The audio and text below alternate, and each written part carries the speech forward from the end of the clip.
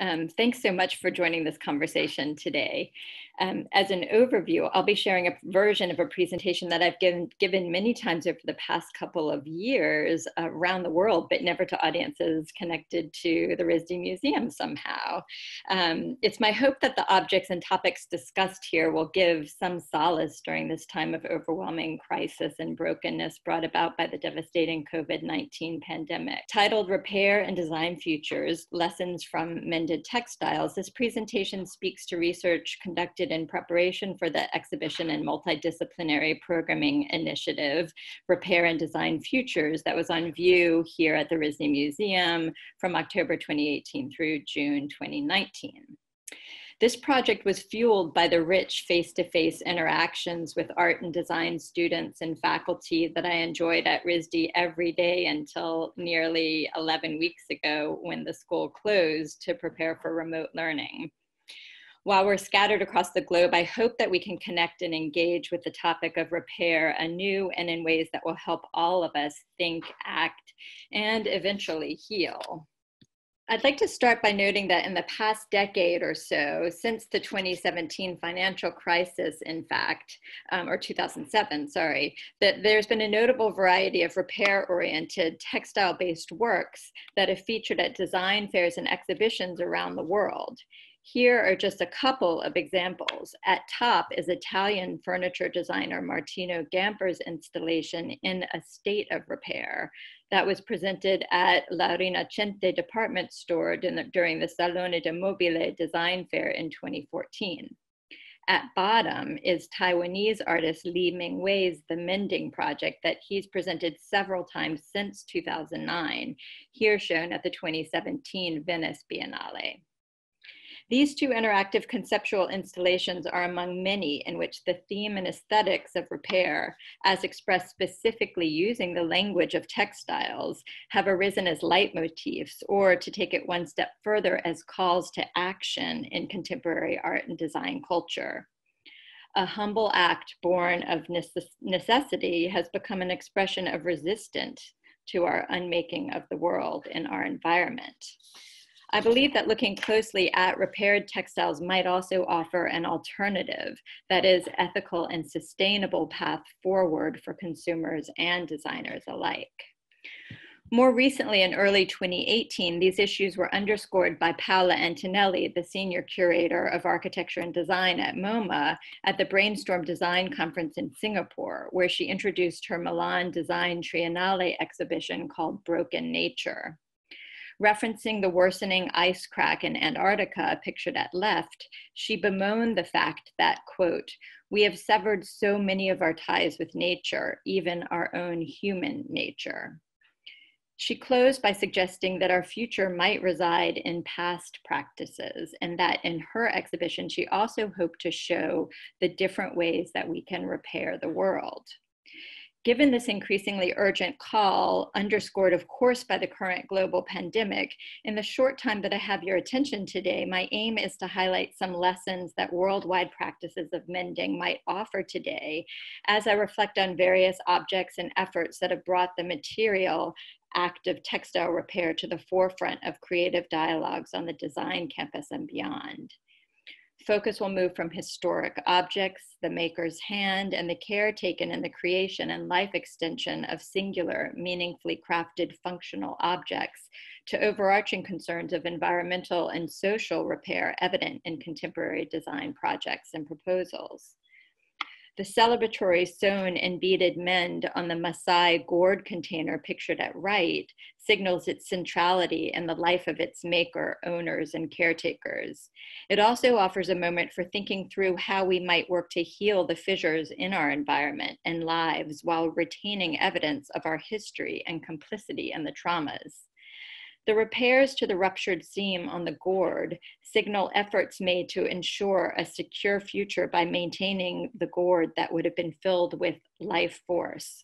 In this case, a yogurt-like mixture of cow's milk and blood that is a staple food of Maasai herdsmen. In their physicality and proximity to bodily sutures, mends like this illustrate living repair and engage us in rethinking the objects around us that tell stories on a human scale. In this sense, repair is framed and extolled as both a localized concrete mending practice applied to textiles as a personal and/or economic necessity, and as something much larger, as a global meta concept serving as a palliative aid to the ills of mass manufacture and consumption, and as a way of connecting us in socially engaged contemporary design. If we're feeling overwhelmed by the global industrial scale of what is wrong with the world, thinking through textiles will, I hope, bring us back to the human personal level. On the left is an art installation created for Greenpeace Philippines, intended to increase awareness of whales endangered by plastic pollution. And on the right, the American outdoor clothing company Patagonia's cross-country mobile repair truck that was launched to underscore CEO Rose Macario's call for all of us to become radical environmentalists. In her book, Everyday Aesthetics, philosopher Yuriko Saito outlines our dire need to shift our aesthetic paradigm from one favoring perfection, the cutting edge, and the brand new, to one stemming from an impulse similar to that which gave rise to wabi-sabi in Japan centuries ago. An aesthetic that fostered appreciation for the transience of objects and, by extension, humanity, by celebrating objects that have been well seasoned by use and subsequent repair. The 9th century Korean ceramic bowl at right has been repaired with gold to highlight rather than hide the cracks, a technique that's called kintsugi.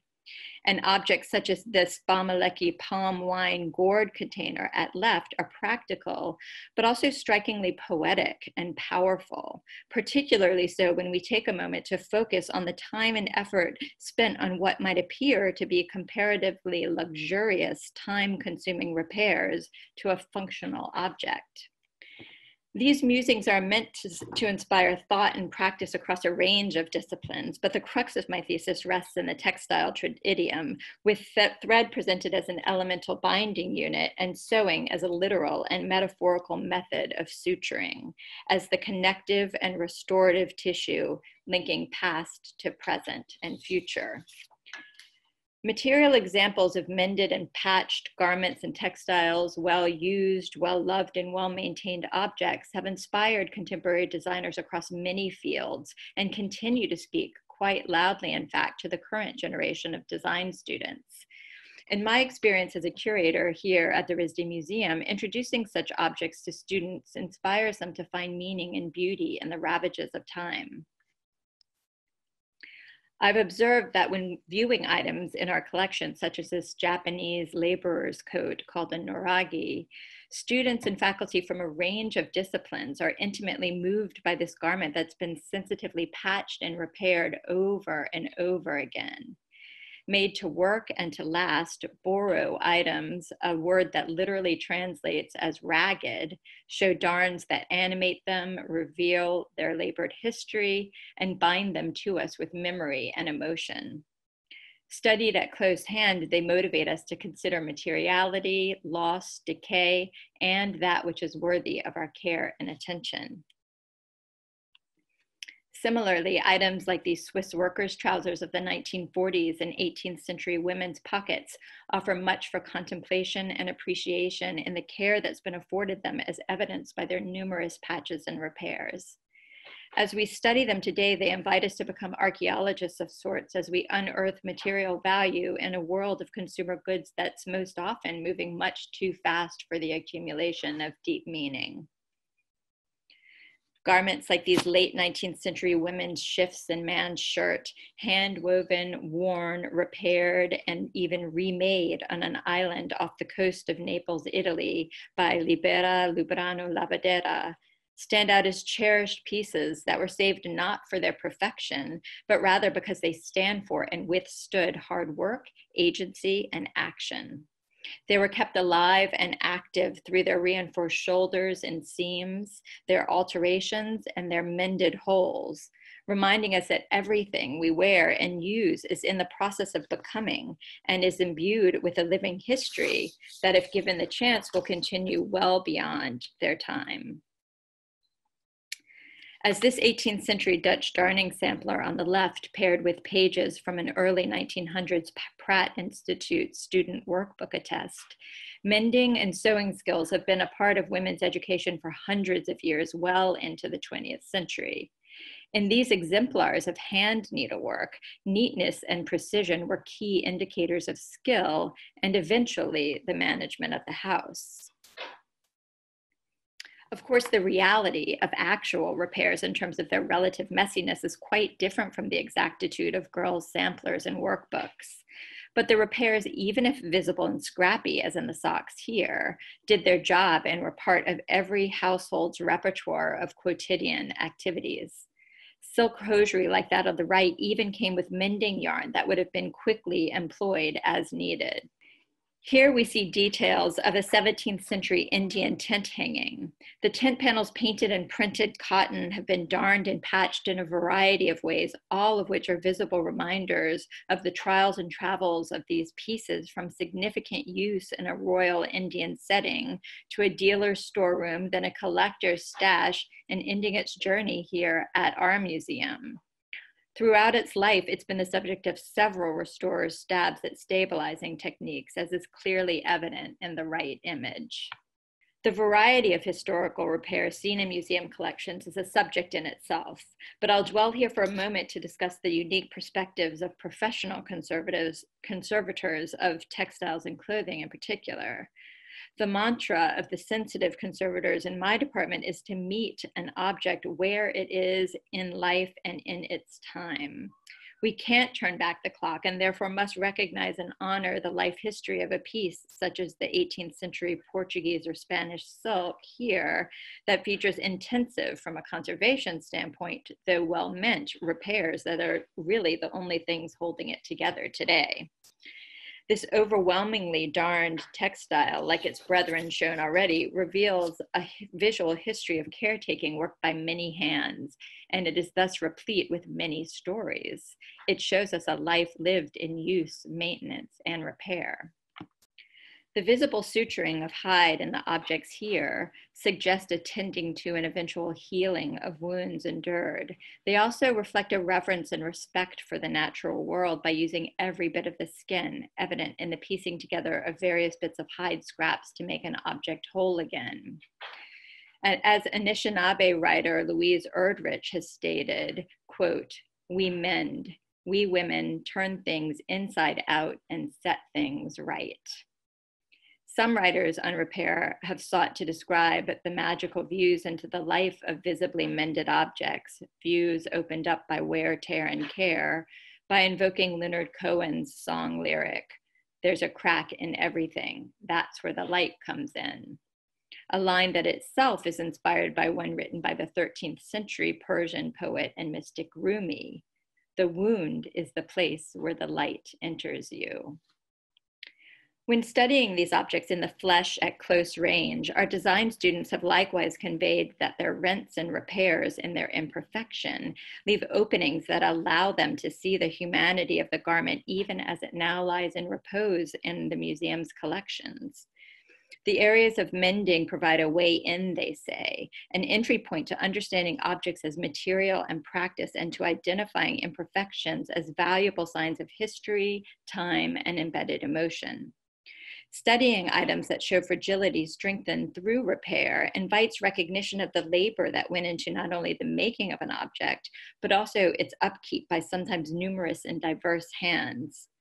RISD student makers see in pieces like this Noragi clear and beautiful evidence of ongoingness, of the multiplicity of use and ownership that allow a functional object to breathe and grow in response to new demands.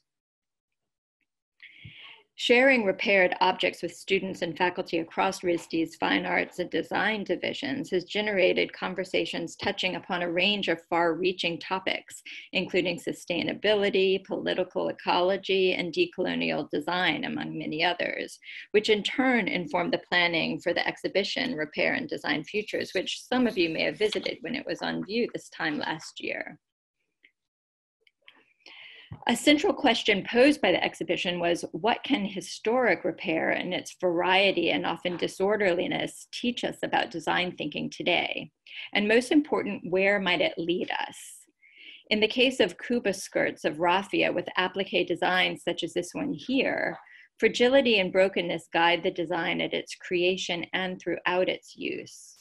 The layout of the design is largely determined by weak and ruptured areas caused by the pounding of the stiff, newly woven fabric to make it soft and pliable for wear. Patches are added on to stabilize holes like the one visible in the right image, with others added to aesthetically balance the design. The paradox of young artists and designers finding inspiration in old, used, broken, and repaired garments and textiles brings to the forefront the question of what it means to be a maker in a world where we already have too much. This is a crucial question that points the way to information scientist Stephen J. Jackson's polemic for what he calls broken world thinking, which he describes as, quote, filling in the moment of hope and fear in which bridges from old worlds to new worlds are built, and the continuity of order, value, and meaning gets woven.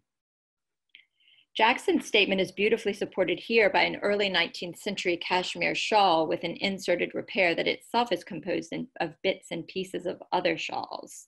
Here, repair reads as a reorganization, a recontextualization, a way of picking up the broken pieces and making something functional again, but through improvisation and bricolage rather than through professional and systematic skill.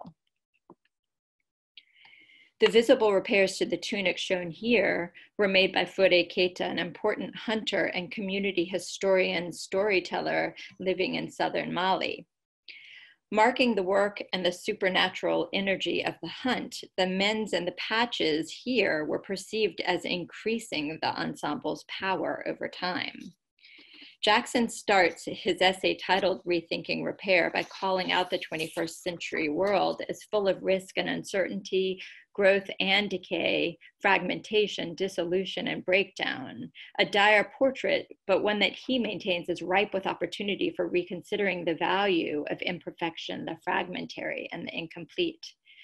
Here we return to the idea of the crack, the fissure, the wound as providing an opening, an invitation to engage with, tend to, and care for on an individual and personal level, but also in the civic and collective arenas, which I see beautifully reflected here in this tunic. In this way, broken world thinking presents breakage as potentially generative and productive, and repair as offering a flexible space for alternative creative solutions to facing ruptures in the fabric of our life. One of my favorite definitions of repair is that provided by Elizabeth Spellman, professor in humanities and philosophy at Smith College. Quote, repair is the creative destruction of brokenness. This is a provocative stance from which to consider the ways that repair might operate within contemporary design practice and ethics, especially when the concept of brokenness is applied to the world as we've made it today. In this respect, repair serves as a way of creatively making something, perhaps even a broken world, functional again by acknowledging use, abuse, accident, and error, by insisting on not forgetting the thing or its history. The examples I've included thus far illustrate the aesthetic and metaphorical power of stitches, sutures, and patchwork. But what can acts of textile mending teach us in regard to design thinking and production for our future? Contemporary designers and artists are increasingly ready to consider this question, especially as awareness rises with regard to the resources required and waste involved in commercial fashion production. The right image here shows a recent workshop put on by Providence's Warp Collective, who presented repair as a revisioning process. In their words, quote, the act of repairing becomes a visible and meaningful part of the object, poetically transforming and guiding the piece into new artistic terrain. This penultimate slide shows contemporary work by Los Angeles-based designer Christina Kim, who's long incorporated visible repairs as part of her label Dosa's aesthetic and mission for sustainability. Kim tells the story of bringing her grandmother's mended socks, which you can see at bottom right, as talismans on her family's move from South Korea to Los Angeles when she was a girl. For 30 years, Kim has worked with women's cooperatives in India and elsewhere in the world to create garments using fabric leftovers and featuring traditional mending techniques. To make the wrap skirt of remnant Liberty of London fabric, pictured at left, Kim worked with women artisans in Ahmedabad, India. The skirt's dot pattern is inspired by the traditional Indian tikti sewing technique, in which the smallest scraps of leftover fabric were used in applique and quilting. Kim's express purpose in engaging with makers employing time-honored skills and traditions such as these is lodged in the fact that the materials they produce will last long, transforming and as such melting with the wearer to add many more layers to an already rich history of making and creativity.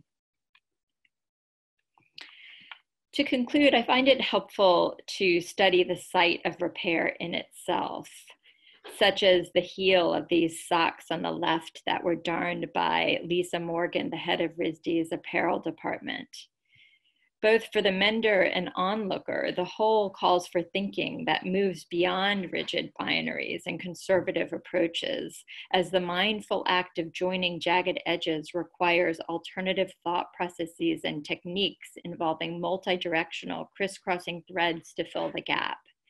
In this sort of mending, a void is bridged by joining threads to forge new pathways to future functionality. And most important, this particular act of material engagement is practiced globally and is open to all. At the macro level, repair is an ethical and ecological commitment, a rejection of mass production and limitless consumption, a validation of undervalued and repressed labor, a reimagined relationship to quality. It's also an embodied act, a way of entering into and understanding objects as material and practice, and it functions as a renewed form of social exchange. It's a creative pursuit open to all of us. Each of us can pick up a needle and engage our smallest muscles for personal and greater good. It's now our turn to inscribe our history, our narrative, our care, and repair. Thank you.